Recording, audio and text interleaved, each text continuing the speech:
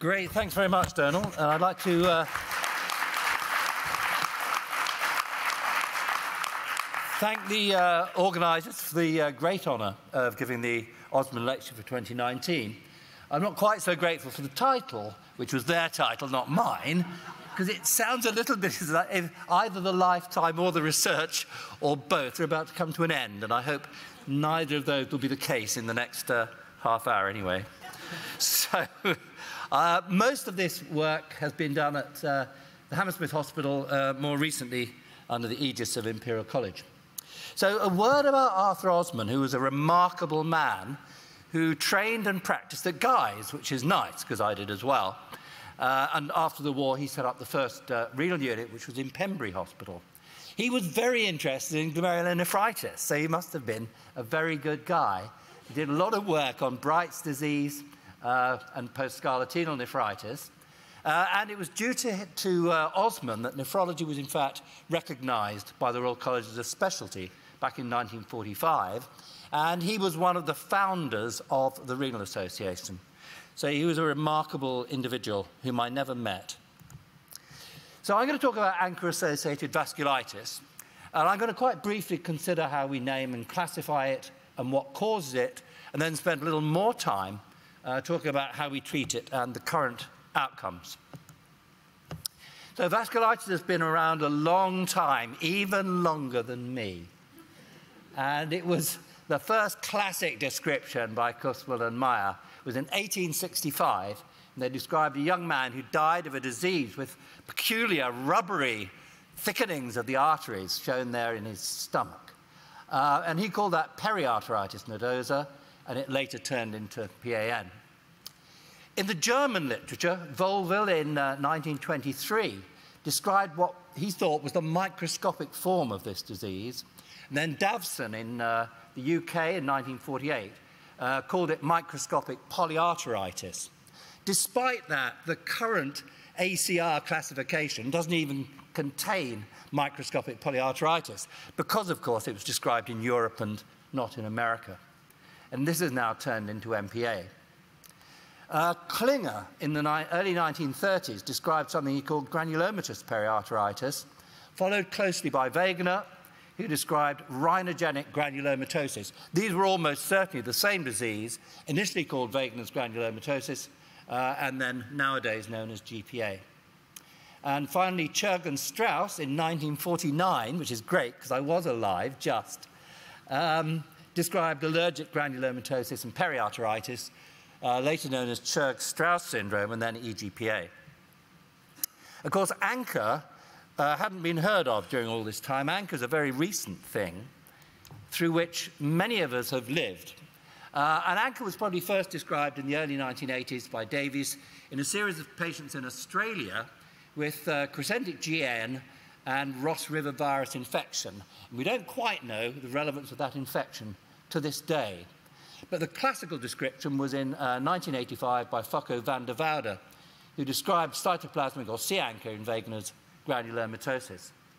This was followed fairly shortly by Falk and Jeanette at Chapel Hill, who described perinuclear or P-ANCA in other forms of vasculitis and crescentic GN.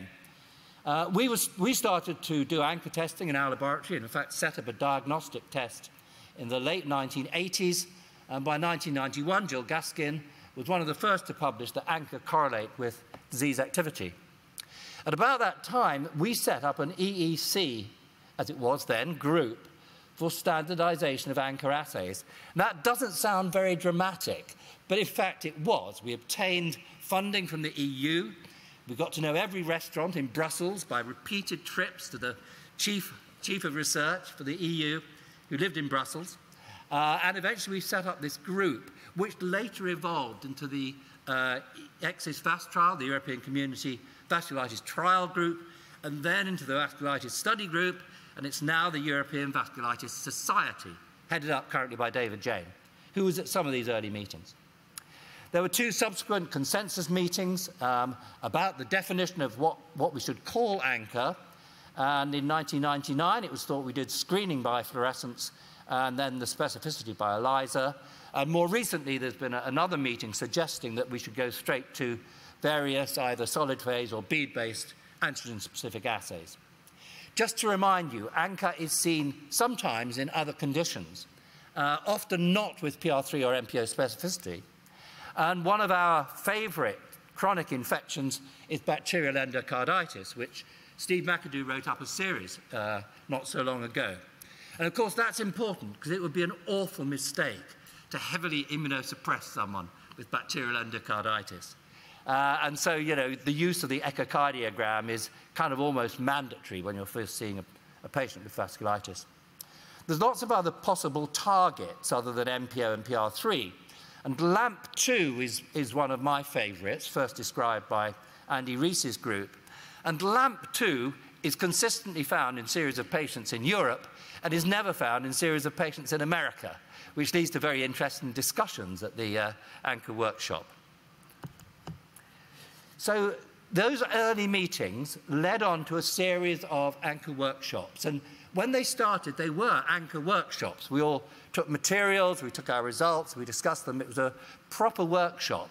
They then evolved into considering the treatment of small vessel vasculitis, and more recently they've embraced large vessel vasculitis as well. So they're now more sort of big vasculitis meetings rather than ANCA workshops. And I had the privilege of co-chairing two of these, one back in 1993 with the late Martin Lockwood, and then one again in, more recently, 2015 with Alan Salama. And much of what I'm going to say about treatment, about the trials, about the diagnosis, comes from the collaborations and the friendship set up during all these meetings. There's been lots of attempts to classify vasculitis, but for nephrologists, I think we need to keep it simple. And I think this one, which I contributed to, is the easiest one. It's the Chapel Hill Consensus Conference. And what it does is it divides up vasculitis according to the size of vessel affected, and then provides a small series of clinical definitions, which I don't have time to run through. At the time of the last Chapel Hill meeting, we separated off ANCA-associated vasculitis, recognizing that they're not all ANCA positive, but they're ANCA-associated vasculitis. And I also managed to get anti-GBM disease included in the diagram, which was a great achievement. And I'm really, really sorry I can't talk about anti-GBM disease today, because it's probably still my favorite, although vasculitis is close. But you may have heard Steve McAdoo earlier in the week give a very good talk about anti-GBM disease. So once we defined it, we could work out the incidence, and you'll see in the UK, here, Nottingham and Norwich, it's about 20 cases per million per year. So it's rare, but not ultra rare. In comparison, good pastures is 1 to 2 cases per million per year. So the prevalence in the UK is about 250 patients per million population. So in the context of our vasculitis clinic, that certainly seems a lot. We seem to be seeing most of those. So what causes vasculitis? Now, a sensible researcher nowadays would probably decide to focus on genetics, or perhaps on T-cell biology or something like that. And of course, I grew up in the day when you did everything. So I've done genetics, immunity, inflammation, pathology, and so on, which is why, you know, you can be an all-rounder but without being an expert at anything. But then Stokes and Flintoff were good all-rounders. So genetics first, briefly. So we did the first GWAS, led by Ken Smith, Cambridge. And the results were astoundingly interesting, because for GPA, we found an MHC link, which is what you'd expect, and also linkages to proteinase 3, the autoantigen, and alpha-1 antitrypsin, which is its natural inhibitor physiologically. So whereas some GWASs, you get a hit on a genetic interval, and there's nothing there of any interest, here the hits we got were all highly relevant to the disease. In MPA, we only got a hit in the MHC. There were stronger associations with either PR3 and MPO ANCA than with the clinical diagnoses. And that's led some people to suggest we reclassify these as MPO AAV and PR3 AAV, but not everyone agrees. The Americans followed us, as is often the case. Any nice American colleagues here? Anyway, they followed us. They found the same findings. But they also identified PTPN22, which is an immune regulatory gene found in other autoimmune diseases. And most recently, again led by Ken Smith, we've done a cross-phenotype study looking at both small and large vessel vasculitis, again identifying MHC, and this time identifying KDM4C, which is a histone demethylase. So this is involved in epigenetic regulation of the immune responses. So that's what I'm going to say about genetics. So what about ANCA, and are they pathogenic? So my friend Charles Jeanette would say 100%. I would say 90-ish%. I'm convinced they're pathogenic. They're certainly specific and sensitive for vasculitis, and the pattern and specificity generally correlate with clinical features and diagnosis, as shown in these pictures of C-ANCA here and P-ANCA. Levels correlate with disease activity, and rising levels predict relapse. And don't believe articles where they say, oh, it's not a very good correlation. That's because they are usually non-renal series or unselected series in an unselected medical clinic, where that might be true. But in a renal series or a vasculitis clinic, there's a good correlation. And reducing those levels is associated with improvement, and the development of ANCA following induction by drugs, cocaine is the favorite one at the moment, is strongly associated with subsequent development of vasculitis. And there's one reported case of maternal fetal transfer. So all of that clinical evidence really adds up to the fact that ANCA are pathogenic, and therefore controlling their production or removing them is good.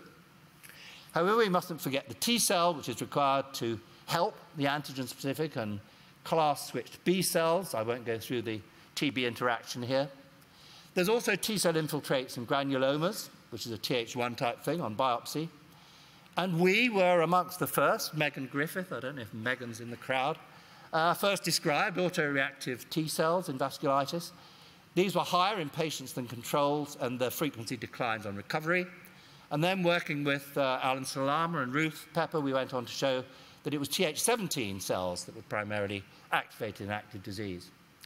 We also showed there's a reduced frequency of regulatory cells, Tregs and Bregs, allowing unrestricted activation of the effector cells. And again, Ken Smith's group, because Ken sort of focused a bit more on the genetics, found there's a good CD8 T-cell transcription factor for T-cell exhaustion, and that's strongly predictive of whether the patient's going to relapse or not. So if you've got a chronic viral infection, you do not want to have exhausted T-cells, because you won't clear it. If you've got vasculitis, you really want your T-cells to be exhausted, because you're not going to relapse. So what do ANCA do when they hit the neutrophil? So in this cartoon, I've shown some of the things that we and others have shown that ANCA do. And I wish I could give you all their names and all the papers, but there just isn't time. So when they're stimulated via these various signaling molecules, including spleen tyrosine kinase, of which more later, they release cytokines and damage-associated molecular patterns like calprotectin, reactive oxygen species, enzymes. They activate complement through the alternative pathway. Apoptosis is dysregulated, and instead they undergo netosis and release neutrophil extracellular traps. They become less deformable. They get stuck in the small blood vessels.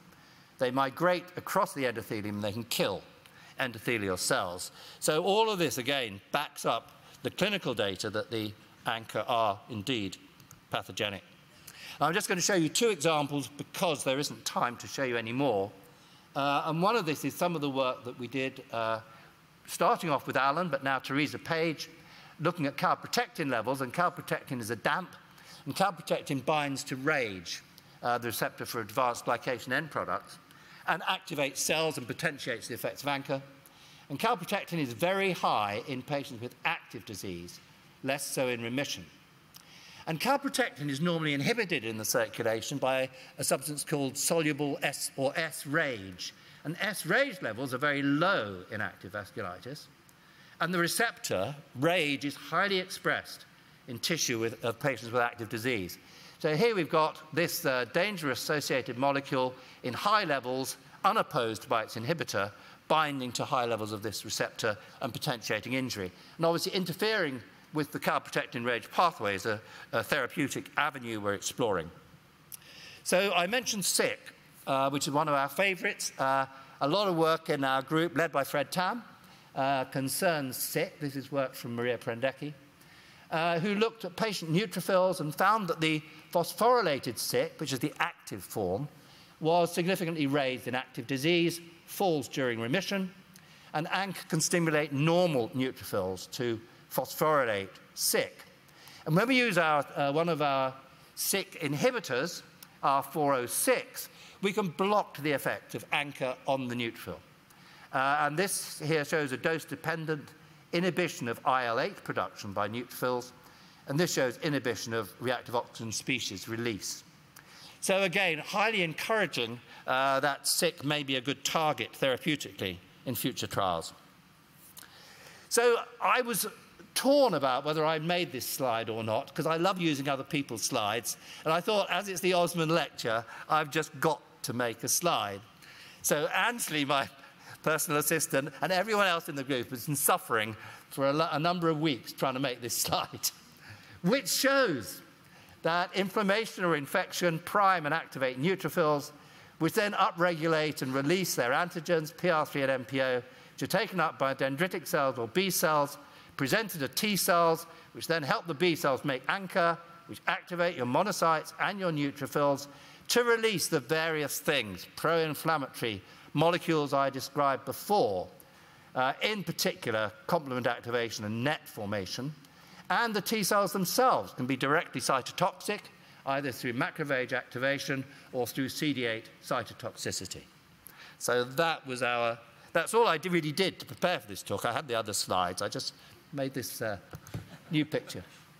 So how do we treat vasculitis? Well, in the 50s and 60s, it was an acute and lethal disease. It killed you. 1 year survival was about 15%.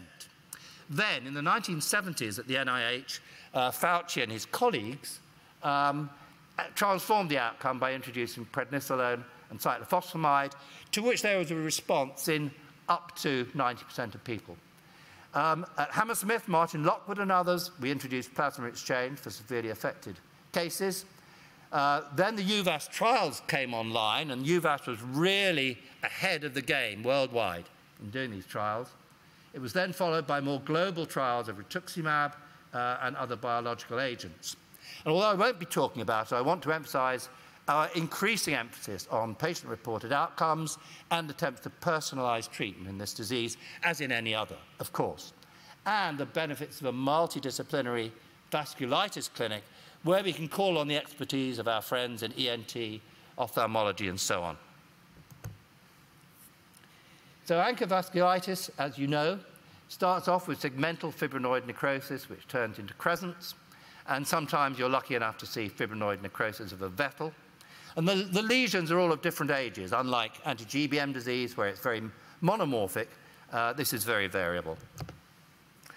Of course, although we're nephrologists, in the vasculitis clinic we have to manage many other complications.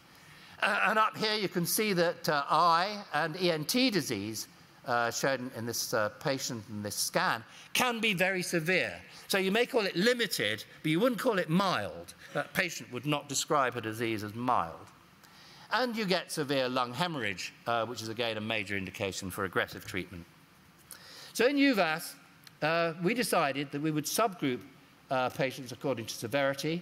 We give high-intensity treatment to induce remission, and then low intensity for maintenance. We agreed a standard regimen by consensus and tested it against the best alternative through RCTs. And when it's said quite quickly, that sounds awfully easy. And if you sit in a room full of people from all the different countries in Europe, from France, from Germany, from the Netherlands, and try and reach a consensus, you, like Theresa May and many others, find it's not possible. So I was lucky enough to be the chair of the clinical trials group when this was set up. And in those days, we had things called blackboards. I don't know, Donal will remember what a blackboard is. And so I listened to the discussion going on in French, German, whatever other language. And as an English speaker, I had a bit of an advantage. So I summarized their thoughts on the blackboard. But of course, what I wrote on the blackboard was what I wanted to write on the blackboard. It didn't bear much relation to what they said. So that's how trials are developed nowadays. So I'm going to cover these quite briefly, because these are all published and well known. So we showed methotrexate could be used for early or limited disease. Plasma exchange helped renal survival in patients with advanced disease in the MEPEX. Intravenous cyclophosphamide was non-inferior to oral. And then there were the 2 rituximab studies showing rituximab was non-inferior to cyclophosphamide. And of more recent induction studies, you may be familiar with the CLEAR study, work on avacopan, published recently by David Jane. And the strategy here was quite cunning. First of all, they halved the prednisolone and added some avacopan to make sure there was no safety signals and everything was tolerated. And they then switched to use avacopan instead of prednisolone. And generally, the BVAS, the proteinuria, and the urinary MCP1 all fell more rapidly in patients receiving avacopan than in standard prednisolone. And there's now, as you know, a phase 3 study called Advocate, seeing whether this blocker of C5a receptor will be something to move into clinical practice. There's also the long-awaited MySight study, looking at a large number of patients with, we excluded patients with severe kidney disease, and they had either MMF or IV cyclophosphamide followed by azathioprine. And interestingly, the time to remission was the same, but those patients with MMF relapsed more than those who had cyclophosphamide. But at least it gives us another alternative for patients with milder disease. Now, Steve McAdoo has done lots of work on this. We decided we'd combine rituximab and low-dose IV cyclophosphamide because the IV cyclophosphamide works more quickly, which is important in severe kidney disease, whereas the rituximab gives sustained control of the disease. So we combined these two, and we found excellent remission rates of 94% at 6 months and a very sustained fall in B cells beyond a year. And you'll see patient and renal survival were absolutely excellent. The renal survival here was 95%, and relapses in 5-year follow-up were extremely rare. Only 15% had a severe relapse. And compared with a propensity-matched cohort from the UVAS trials, this regimen showed a reduced risk of death, renal failure, or relapse. So we were encouraged by this. We'd used a rapidly tapering steroid protocol, and we decided we'd taper the steroids even more quickly.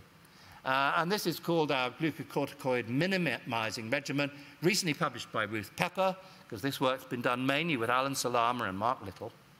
And here we gave the same combination of rituximab and cyclophosphamide and only 1 or 2 weeks of oral prednisolone between the 2 doses of rituximab. So you couldn't forget it. You gave it between the rituximabs. Again, you got a remission in 96%, sustained depletion of B cells. As a warning, 4 patients did require introduction of prednisolone. So it doesn't work in 100% of cases, but nearly all of these patients on long-term follow-up have stayed off prednisolone. So you do not need high doses of prednisolone for maintenance in these patients.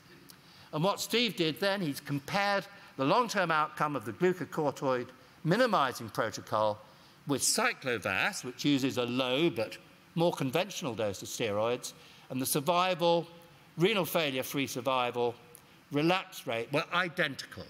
So dropping the steroids didn't make any difference. However, the B cells did come back a bit more quickly. And Alan Salama is now leading an application for a trial called Savannah, where we will be trying that in a randomized way.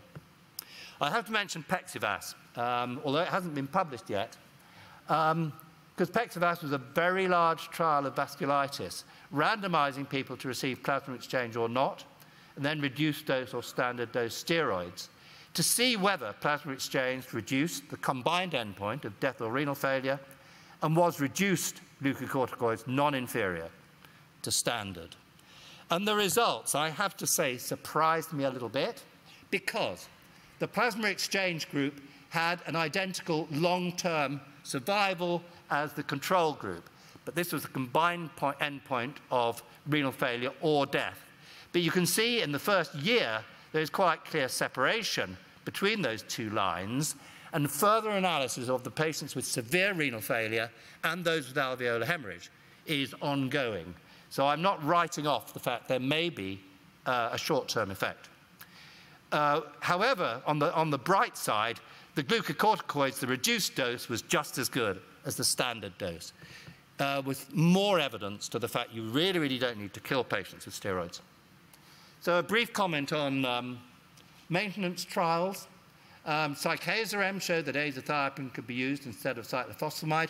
You're also familiar with that. You don't find it surprising. It was surprising when we did it. And our German colleagues were very resistant to the idea of doing this.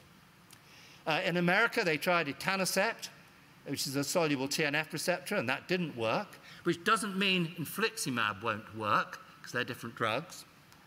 But I don't have time to go into that. And back in Europe, we found methotrexate was equivalent to azathioprine. MMF was not quite as good as azathioprine, but is okay.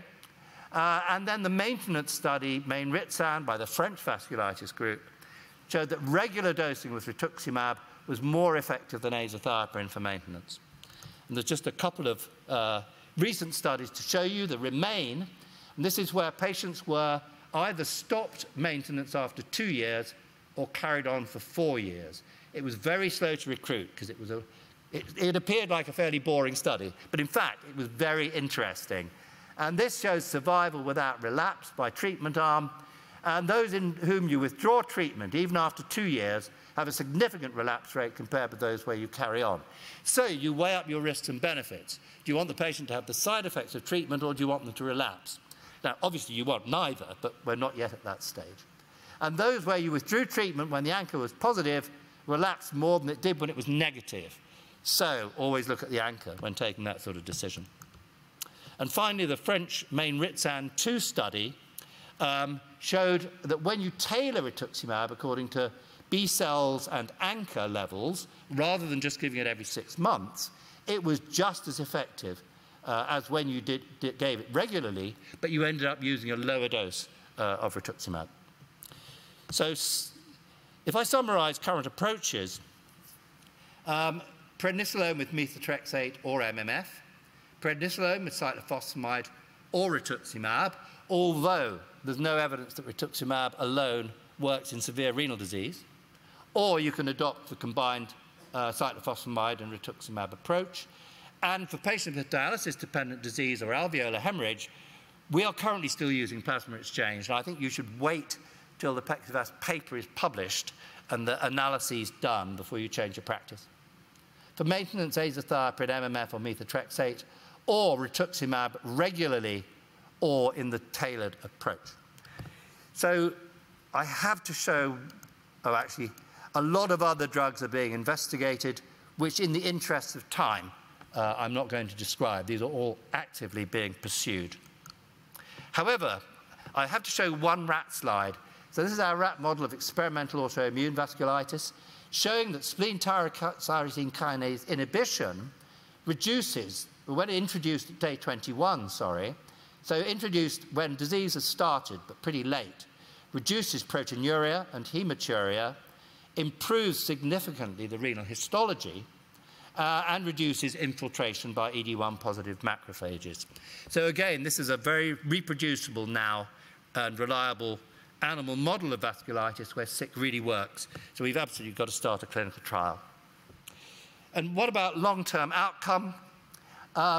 In the UVAS study, we did a long-term follow-up led by Oliver Flossman, and we found that although patients have a pretty good 5-year survival rate now of 70% or so, they still have a mortality ratio of 2.6 compared to the normal population shown here. And he showed that both age and CKD stage were important. We've done our own little follow-up with Nish Awalkumaran of 563 patients with vasculitis in our clinic. A severe bunch of patients, 30% on dialysis, 20% with alveolar hemorrhage, treated very consistently with pred, cyclo, and or rituximab, and using plasma exchange only for severe disease. So we got a patient survival of 87% at 1 year and 76% at 5 years, and we found, through multivariable analysis, predictors of outcome. And age was one of the most important, those over 70 doing worse, but in separate studies, which we've also published, they still do better when you treat them than if you don't treat them. So don't be put off treating elderly patients, please. Decade of presentation was significant. And remember, this is multivariable. This was adjusted for renal failure and everything else. And yet, the 5-year survival in the last decade is now up to about 90%. And this improvement has occurred subsequent to the introduction of ANCA and subsequent to many of the UVAS studies, and it's probably we're using the drugs better, and maybe rituximab has had a little bit of effect, but not much in this cohort. Patients on dialysis do worse, patients with alveolar hemorrhage do worse. And final data slide from Anisha Tanner, we looked at those patients with severe disease, creatinine over 500 are on dialysis, and you'll see that the over 500s, their renal survival at 1 year is over 90%. So they do incredibly well, and it's still nearly 75% at 5 years. Those on dialysis do less well, but nearly 60% come off dialysis. And this is pretty remarkable, because certainly when I started doing this, they didn't come off dialysis so much. And now 60% do, and that's sustained at over 40% by 5 years. And what's also interesting is that if you look at either patient survival or renal survival, those with a creatinine over 500 but not dialysing did significantly better than those on dialysis. Now, whether that suggests that the dialysis is further harming kidney function or just that you need to get on and treat them early, I'm not sure. But the message is if you get on and treat them before they're on dialysis, their outlook's going to be better. So, in conclusion, I think there's strong clinical and experimental evidence that ANCA are pathogenic in AAV. They may not be in other conditions. So the autoimmune response depends on effector T cells, particularly Th17s, balanced by regulatory subsets. The immunogenesis, what kicks it off, is uncertain, but you undoubtedly need a triggering event and background genetic susceptibility. Many of these mechanisms involving complement, neutrophils, and monocytes are increasingly well understood, in particular the role of classical versus non-classical monocytes. And I really would have loved to have time to show you some of Tabby Turner-Stokes' work, but I didn't, about the role of non-classical monocytes. And rodent models of AAV allow mapping disease pathways and testing new therapies. So standard induction therapy should be with prednisolone, either cyclophosphamide or rituximab. I've given you promising results, but it's not a controlled trial, of rituximab and low-dose IV cyclophosphamide, and we've had some successful attempts at minimizing corticosteroids, which from a patient's viewpoint is probably the most important thing we've done. The role of plasma exchange remains unclear. Let's wait for Pexivas to be published. Maintenance therapy can be with AZA, MMF, or methotrexate, but in those who relapse a lot or who can't tolerate these drugs, regular or tailored rituximab is effective. There's lots of new therapeutic targets being examined, particularly complement components and various pro-inflammatory cytokines. And our data and others show that the long-term outcomes, fortunately for our patients, continue to improve. So I'd like to thank the people who sort of inspired my interest in vasculitis and anti-GBM disease, Keith Peters, Andy Rees, and the late Martin Lockwood. Particular credit to Martin, who died at an extremely young age, as you all know, and who led our ANCA-related research. All of the other people in this box are people who I've worked with at Hammersmith and whose names I discovered in papers that were long forgotten. The only thing I'm sure about is I will have forgotten someone, and all I can do is apologise to them for doing that. David, Jane, Mark Little, and Alan Salama have been my most steadfast collaborators recently, together with everyone in UKKW, UVAS, and the Vasculitis Clinical Research Consortium. These are the consultants who currently work in our clinic, although I also want to thank all of my other medical and nursing colleagues who help with all the patients. And this bunch of people is a laboratory group. It's impossible to get them all together in one place, although we did try just before the talk, which is why they've each got little individual pictures. I know I shouldn't pick anyone out, but I really have got to mention Anjali, who's been my personal assistant for longer than both of us want to remember. I'd also like to thank all our funders throughout the years, and last but not least, of course, all of my patients, which is the reason I've kept doing this for so long. Thank you very much for your attention and for staying to the end.